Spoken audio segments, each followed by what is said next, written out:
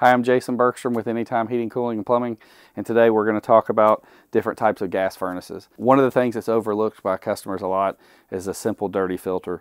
They don't realize the impact that this can have on a system. When a filter gets dirty in a system, what happens is the airflow slows down. So the filter picks up particles that are in the air, which gets impacted in the filter, and that's why the filter starts getting dirty. When the filter gets too dirty, then it doesn't allow enough air to pass through the filter. When that happens, if you're running in heat mode, then what can happen is the furnace can actually get too hot because there's not enough air going into the furnace. That will cause the furnace to overheat and cut out. There's special safety features and stuff in the furnace that cut it out to keep it from getting too hot. You can experience a problem with your heating just from a dirty filter. So that's always the first thing to check.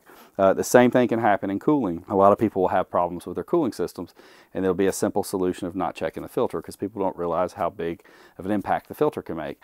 Again, what happens with that is the filter becomes getting impacted, gets dirty, there's not enough airflow through the furnace.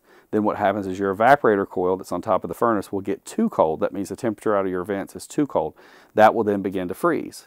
It turns into a solid block of ice, then you lose airflow, and your system is frozen. And all that is from the lack of airflow, and that's from a dirty filter. So it's very, very important to check your filters, and that's the first thing to check. If you've checked your breakers and you've checked these other items and you don't see a problem, those are the simple things that you can check. If you found no issues with those, then it's time to call a professional like Anytime.